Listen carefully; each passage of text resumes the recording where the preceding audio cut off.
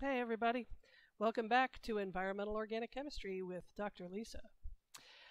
So this is the lecture notes, the lecture notes called Case Studies, and it starts out talking, once again, reviewing the math for the one box model. In your book it's called the one box model. Engineers would call it a continuously stirred tank reactor, a CSTR. Other people might call it a well-mixed reactor. Everybody has a different name for it. But it's basically just a box that is well mixed. And just to review the math really quickly, we have a mass balance. We have a mass balance on our reactor. dm dt is equal to the inputs minus the outputs minus any reactions that are happening. And again, Dr. Euchrin loves this equation and will definitely ask you about this equation if you either have a master's exam or you have a qualifying exam for your PhD. Sometimes it's more useful to do concentration instead of mass, and so we could divide everything through by volume if we wanted to. One of the assumptions that we make is that the volume is constant, and if so, then the output is, and the only output is the flushing, so then the output is equal to Q, the flow rate, something like cubic meters per day, for example, times the concentration of your chemical. And so you could express the concentration as mass over volume. So Q over V has the units of a first order rate constant, because Q is something like cubic meters per day and volume is cubic meters. So you divide one by the other and you get something like per day, which are the units of a first order rate constant. And so this is what we call K sub W, which is our flushing or dilution rate. And then the other assumption that I'm always going to make in my class is that all reactions are first order, because I can't handle the math. If they aren't first order, I freak out. So we're just not going to do that. As long as that's true, then each first order process has its little k, its rate constant. And so we could sum those all up and call them a k total. And once we do that, we could rewrite our mass balance here as kW times m minus k tot times m. And then you could lump those together and rearrange this a little bit. And at steady state, again, at steady state, dm dt is equal to the big goose egg. And that's what we call the mass at time infinity, or the mass at steady state, is equal to the inputs divided by the sum of all of these different rate constants. So that's what we're going to use. And we might also calculate a time to steady state, which would be the natural log of 0.05, which is 3, divided by the sum of the rate constants. Okay, so what we're going to do here is we're going to do a couple of case studies. The first one is going to be PCB11 in the New York, New Jersey harbor. You can guess who came up with this one. That, of course, would be me, because I love PCBs. My whole life is all about PCBs. And PCB11 is a particularly interesting compound. So first, let's just talk about the New York, New Jersey harbor. This is a very, very, very, very complex system. You know, I've worked in the Portland Harbor Superfund site. I've worked in the Delaware River. I'm working in the Spokane River. And in comparison, those are really simple systems compared to the New York, New Jersey harbor, but that's the one that's right outside our door. So we're over here somewhere, emitting crap into the Raritan River, which is flowing into Raritan Bay, which is part of this whole complex. So the freshwater inputs, mostly the big ones, are the Raritan River, the Rahway River. One of these over here is the Elizabeth River. Here's the Passaic River, the Hackensack. Those are, you know, smaller. The big freshwater input is from the Hudson River, coming down across along the west side of Manhattan into what we might call Upper New York Bay. And then lower down here is Lower New York Bay, Raritan Bay, Sandy Hook Bay, this whole area. So frequently we draw sort of an imaginary line between the tip of Long Island and the tip of Sandy Hook, and we consider that to be the boundary between what is the harbor and what is not the harbor. So those are the freshwater flows, and then there's some tidal flow through this is the East River, and I believe this is the Gowanus Canal, but I could be wrong. And then there's some tidal flushing out to Long Island Sound, which is out over here. So this is all very complicated. You know, this is all tidal. Water's going in both directions, up and down the East River, which is not a river, in and out of the New York Bay. And it turns out, as in most of these highly urbanized systems, a big part of the total flow is flow of treated wastewater. There are some rivers where the flow of treated wastewater is like half of all the flow.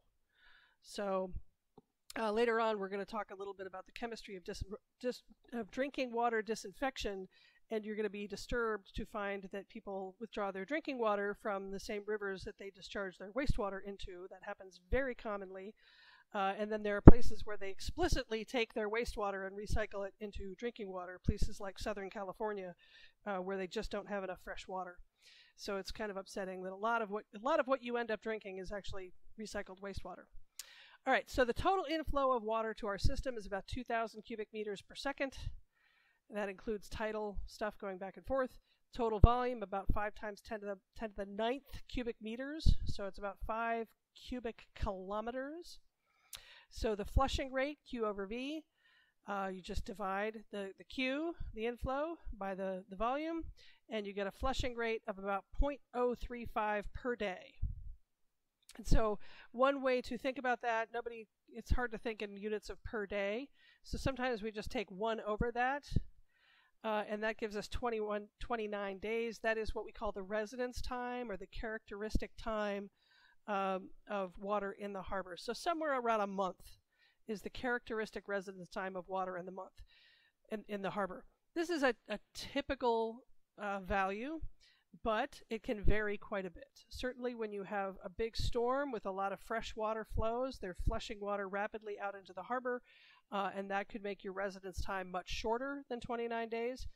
And under drought conditions or summer low flow, when the freshwater flow coming into the harbor is on the low side, this could be much longer. The residence time could be much longer. So this is just a generic number that applies sort of average across the year.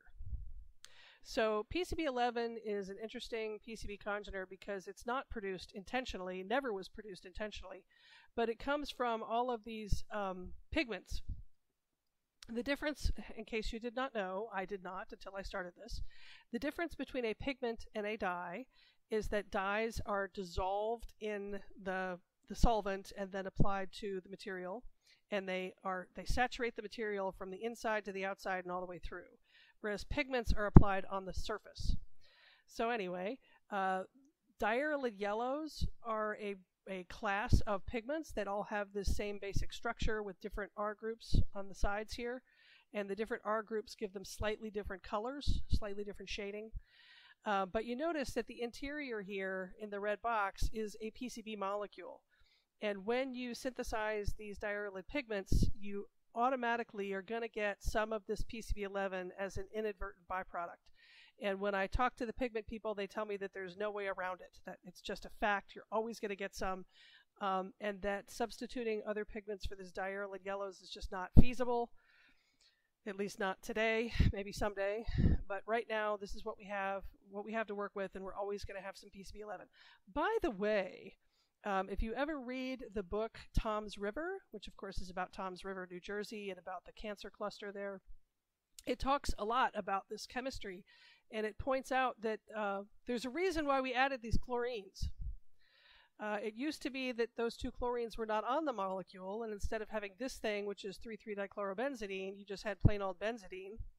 And the reason that they added the chlorines is because benzidine is incredibly toxic, really, really bad, causes bladder cancer. So they added the chlorines, ironically, to make this molecule less toxic. Yay! Unintended consequences. So the unintended consequence of that is that we have all this PCB11 that's out here in the environment, and not a whole lot we can do about it, although one of my areas of research is trying to figure out, what we could do about it. So one of the things I did is I just went to my recycling bin and I measured the PCB11 concentration in all of these materials that I took out of my recycling bin. Newspapers and yellow cereal boxes and my yellow plastic bag that I got from the grocery store. And then I also collected some paper samples from all over the world, and I found PCB11 everywhere all the time in all of these different types of materials. So it gets out, it gets out of these materials and gets into the water column. So properties of PCB11, the Henry's law constant's around 10 to the minus 2 dimensionless, log KOW around 5. We're going to assume it's unreactive. That's a safe assumption in this case. And what happens is that there's the largest wastewater treatment plant, they all vie to decide who's the largest, but I believe that the largest wastewater treatment plant in New Jersey is Passaic Valley Sewerage Commission, PVSC. And PBSC was receiving waste from companies that were manufacturing these pigments. And as a result, they had really high concentrations of PCB11 in their waste. So the load of PCB11 coming out of this one wastewater treatment plant into the harbor was around 100 kilograms per year. Now, my understanding is that the facility that was manufacturing these pigments moved that process overseas. My understanding is that they moved it to Europe, believe it or not. But regardless, I believe that this is no longer going on. But still, back in the day, around 2000, the load was about 100 kilograms per year. So we want to find out what's going on. What is the steady state concentration of PCB11 in the harbor, considering that that's the load. So we're going to consider, because we've decided that our chemical is not reactive, we're going to consider just the physical processes. Flushing, of course, we always have to deal with flushing, just the water flushing out of the system and out to the Atlantic. We're going to think about volatilization, and we're going to think about settling with particles. So sedimentation, we know that we can assume that particles settle at a rate of about 0.7 meters per day. We've said that that's a pretty reasonable number for most systems. The concentration of particles in the harbor, varies considerably, but we're going to use an average value of about 10 milligrams per liter. Fraction of organic carbon, 0.2. This is pretty typical for the harbor. And so we know that PCB11 will partition onto the organic carbon in the particles. This is important because only the fraction that is sorbed to those particles is settling. And it's also important because it's only the fraction that's not sorbed to particles that is volatilizing. So to do our calculation of the fraction that is bound to these particles, we need to know KOC. There's many different ways to get this. We could go on EpiWin. We could use that LFZ LSCR, UFZ LSCR website. There's a lot of different ways we could do this. What I did here is I just used this equation from the book, which was specific for PCBs that let you calculate log KOC from log KOW. And so I plugged in the 5.3 for the KOW value, and I got a log KOC of about 4.09. So that means KOC is about 12,000. Okay, so 10 to the 4.09 is about 12,000. So first thing we got to do is figure out our rate constant for settling of particles. We had a rate, a velocity here of 0.7 meters per day, but I want to convert it into a rate constant, and I do that by dividing by the depth of the harbor, which is about 0.5 meters. Again, we're making a lot of assumptions here. One of those assumptions is that it's the depth is the same everywhere, which of course it's not, but that's what we're going to assume. So 0.7 meters per day divided by 5 meters gives you 0.14 per day as your rate constant for settling of particles. So that is much faster than the flushing, which we said was 0.035 per day. Okay, but that's just the settling of the particles. We have to consider that not all of the chemical is sorbed to the particles. So in order to get this to work out, our dm dt is the total mass. This m, everywhere you see m here, is the total mass of our chemical in our system. And we haven't specifically defined what our system is, but if you remember from the lecture on the one-box models, I said to you, usually your system is the water. And wherever the water stops is where your system stops. So in other words, the sediment bed is not part of the system. But the water above the sediment is part of the system. So the mass is all of the chemical that is floating around in the water. Some of that mass is sorbed to particles, some of that mass is freely dissolved, some of that mass could be sorbed to dissolved organic carbon. So there's a lot that's going on here, but what we have to do then is we have to recognize that this mass, we have to convert the concentration that's dissolved to the total mass, and so we need to know the fraction of our chemical that is sorbed. And then we multiply our rate constant for settling of particles by the fraction that is sorbed, and that gives us our rate constant for sedimentation of our chemical.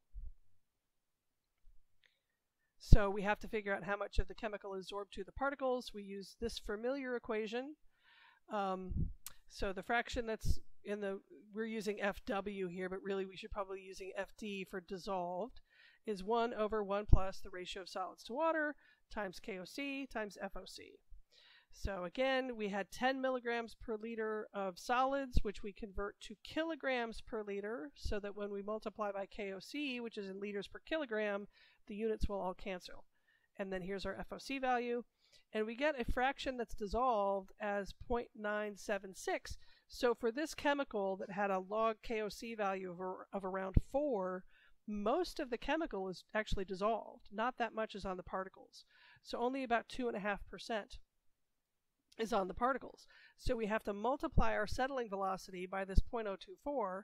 So now, instead of our settling velocity being 0.14 per day, now it's gone all the way down to 0.0023 per day, which is actually much slower than the flushing rate.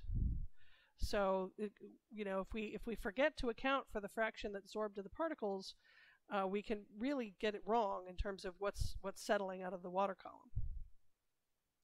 Then we deal with volatilization. You remember that we can write our volatilization rate like this, but usually what we do is we just ignore what's dissolving back in from the atmosphere and just only think about what's volatilizing out. And then we do the same kind of parlor trick that we did for settling, where we divide the rate, the coefficient, the velocity term for settling, we divide it by the depth. So our VAW value is about a meter per day. I'm not going to go through how we derive that. Just trust me on that one.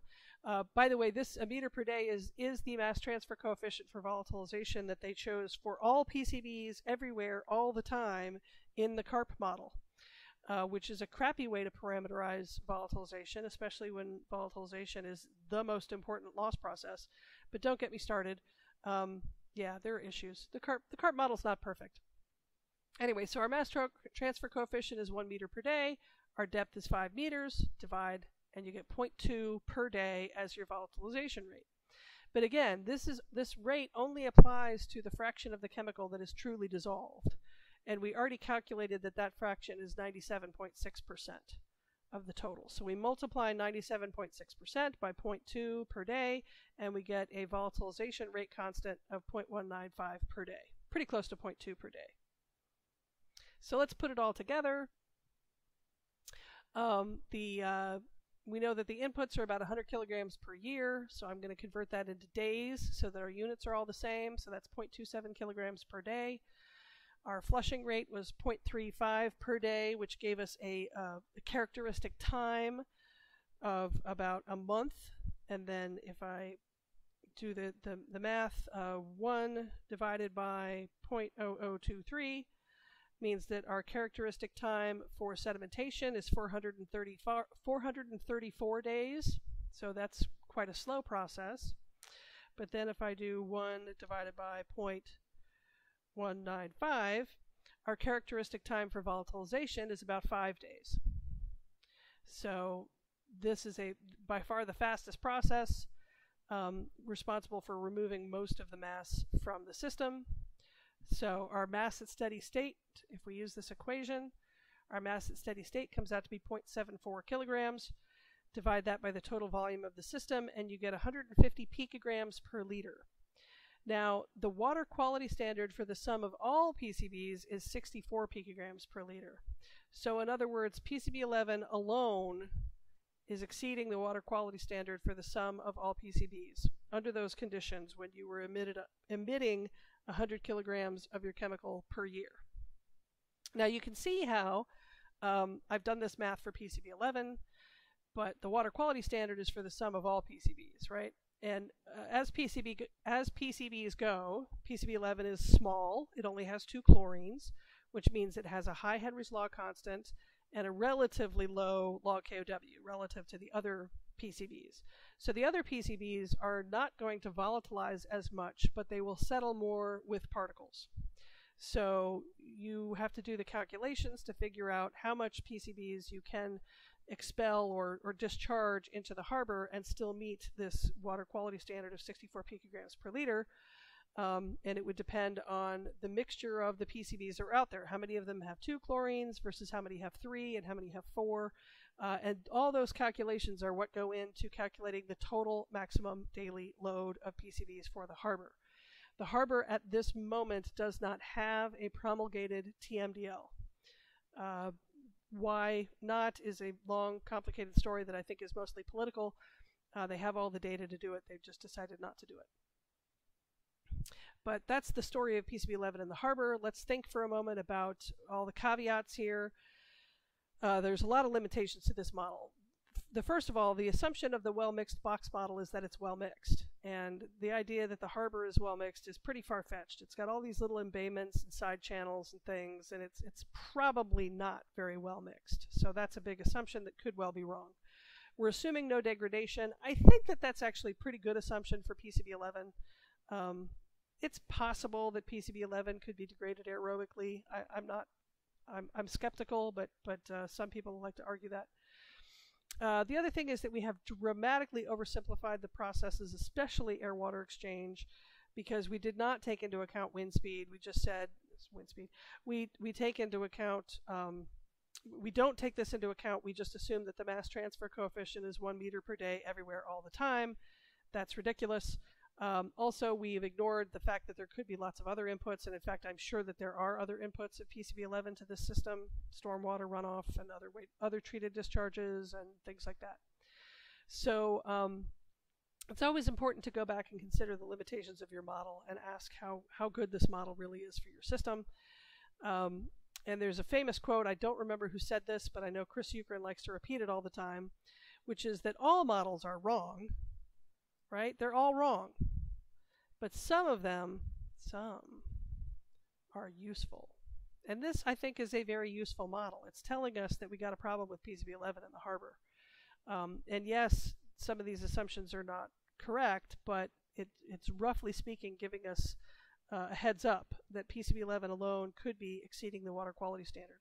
And in fact, it turns out that if you actually go measure the concentrations of PCB11 back around 2000 when they were discharging 100 kilograms per liter to the harbor, 100 kilograms per year to the harbor, it does turn out that the concentration of PCB11 is not that far off. It's somewhere around 100 picograms per liter. So this box model actually did a pretty good job. Let's consider another example. This is from Schwarzenbach's textbook, page 1056, excuse me. Yeah, it's a long textbook. This is vinyl acetate discharge into a pond. So here's your vinyl acetate molecule. This is what it looks like. No acid-base chemistry for us to worry about. Definitely hydrogen bond accepting, but not hydrogen bond donating. So fairly soluble. Small molecule, fast diffusivity, likely to volatilize relatively readily. So an industry has vinyl acetate in its process waste, and it's releasing 100 grams per day of vinyl acetate to our pond. The measured concentration of this chemical in the water comes out to be 10 milligrams per liter. And so you've done all these measurements. Let's say you work for the local water utility, and you're using this water for this pond for drinking water, so you want to make sure it's safe. And so you have to ask yourself, okay, given that I know this one place is discharging 100 grams per day, and I know my concentration's around 10 milligrams per liter, does it make sense that this industry is the only source of vinyl acetate? Or are there other sources? You need to know this, because if this industry is the only source, then you can go deal with them. But if it turns out there's lots of other sources, then you need to deal with those other sources first. And it would be helpful to know which source is bigger. This specific industry that you're aware of, or some other unknown source.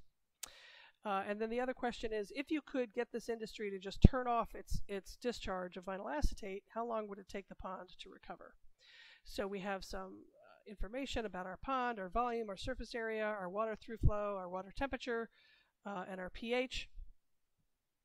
And so we also have information about the vinyl acetate. And what's different here now is that we're not going to assume that there's no reactions. We do have reactions. Vinyl acetate hydrolyzes. So if we go back, we can see that the attack of the nucleophile would be right here to that carbon, and then this thing would be the leaving group. So vinyl acetate does hydrolyze. It has an acid catalyzed rate constant Ka of 1.4 times 10 to the minus 4. It's got a K neutral of 1.1 times 10 to the minus 7. And notice that the neutral has the units of a first order rate constant, whereas the acid catalyzed has units of a second order rate constant. And Kb also has units of a second order rate constant, because for Kb, the nucleophile is hydroxide. Our VAW is given at 0.45 meters per day.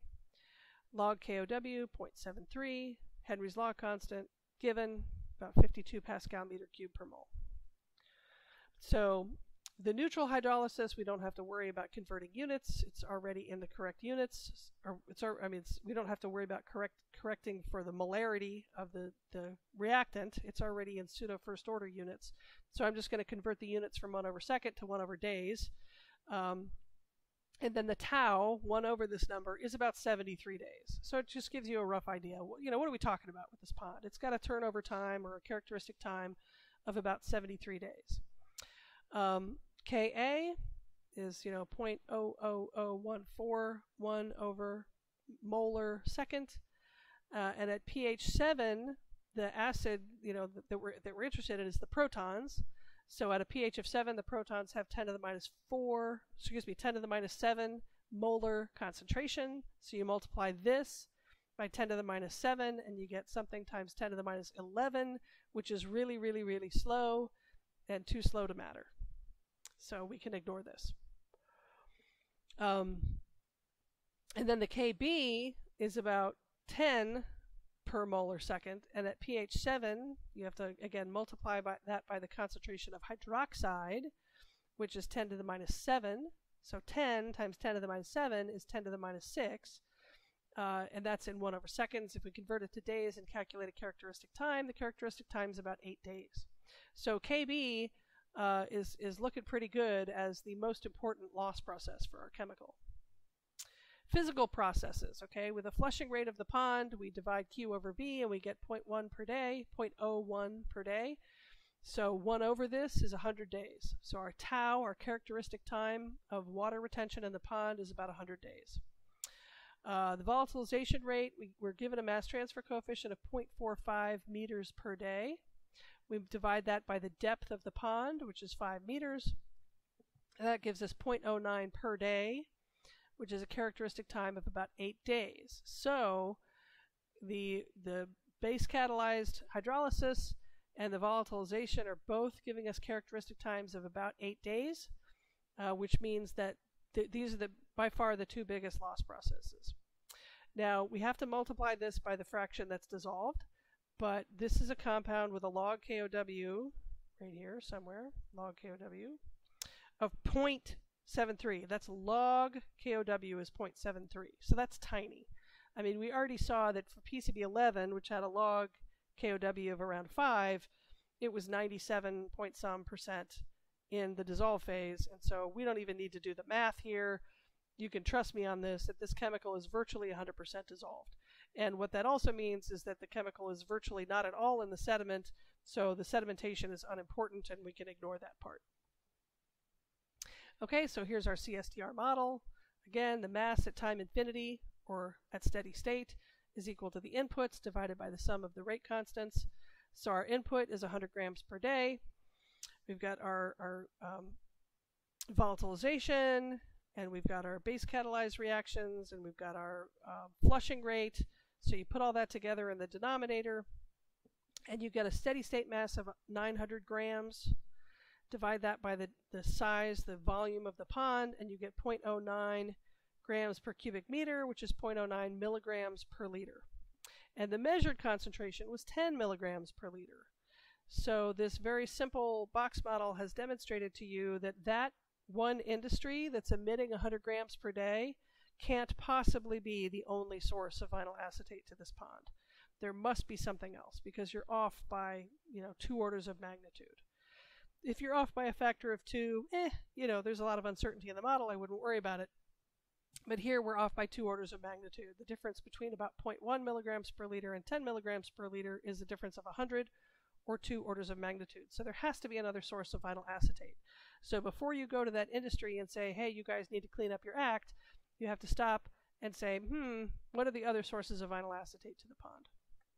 How big is that other source? Well, we could just turn our equation around, and instead of calculating the mass at steady state, we could say we know the mass at steady state. We know it's 10 milligrams per liter, roughly, and so we could calculate I, the input.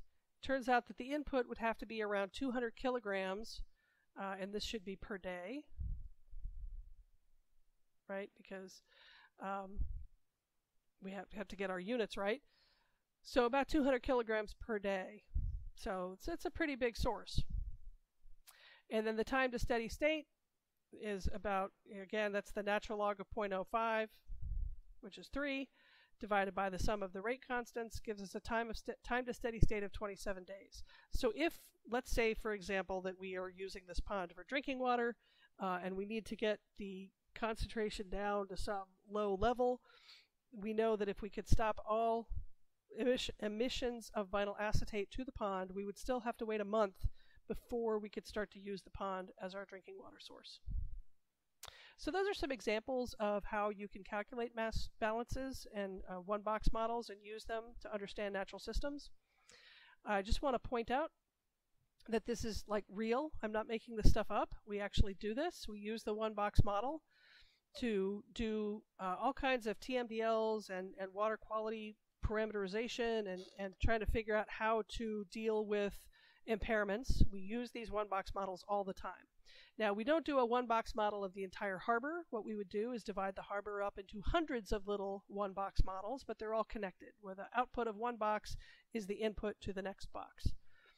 And that is categorized and formalized in water quality models that you can download from the web. EPA has their own models. You can download them from EPA's website, and then you customize them for your specific system. That's what they did in the Delaware. That's what they did in the New York, New Jersey harbor. That's what they do. And I want to point out, this is from the EPA's website. This is causes of impairment under the Clean Water Act. And the number one thing is pathogens, and then mercury, metals, nutrients, dissolved oxygen, sediments. But the first organic chemical that you get to that's on this list is PCBs. Then you get to pesticides. Most of that is DDT. And here you have dioxins.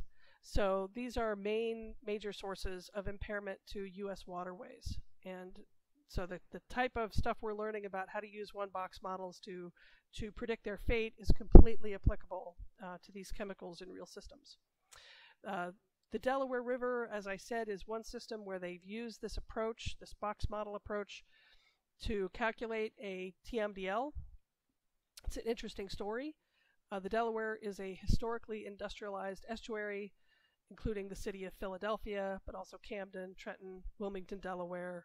So some major cities with a lot of heavy industry, refineries. If you've ever driven through Philadelphia on I-95, you know exactly what I'm talking about. There's no smoking gun in the Delaware. There's no clear source of PCBs. It's just coming in a little bit in dribs and drabs everywhere. And I think it was 2005, there was a huge oil spill in the Delaware River. And that's what it looked like for a while. It was awesome. And of course, that's because of these refineries in the city. Somebody was transporting heavy fuel oil into the city and apparently hit some underwater obstacle and ripped a hole in their boat and spewed oil all over the river. So, you know, it's got issues. So the tidal Delaware River has a total maximum daily load, a TMDL for PCBs. It was established in 2003, and it was done under a court order because the Delaware River Basin Commission, the states, the EPA, all the people who are responsible for the river got sued by, I believe it was the American Littoral Society and somebody else. I forget who the other party was. So they sued back in the 90s, and the judge settled the lawsuit in 1996 and said that the Delaware River Basin Commission had 7 years to come up with a TMDL. And that's how long it took. And they barely got it done in time. In fact, I would argue that they really didn't get it done in time. They kind of did a back-of-the-envelope TMDL for 2003, and then they refined it later. So the current water quality standard for PCBs in Surface waters is 64 picograms per liter. That's the federal level. States are allowed to set their own levels. And in fact, the DRBC, the Delaware River Basin Commission, they did set their own level, which was lower. I think it was somewhere around 10 picograms per liter. But as long as you can justify it, you're allowed to calculate a different water quality standard. Funny story, in the Houston Ship Canal, which is in Houston, Texas, they calculated a water quality standard of 885 picograms per liter. So an order of magnitude greater than the federal standard, and the feds let them get away with it. And as a result, there's no problem with PCBs in the Houston Ship Canal, as long as you don't mind 885 picograms per liter of PCBs.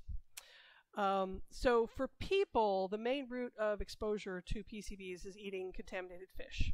So where do you come up with this water quality standard? Well, you calculate how much fish people eat and how much PCBs you can ingest without causing cancer. And then you use those numbers to back out what concentration of PCBs you can have in the water column that will keep the concentration of the fish low enough that you won't give cancer to humans.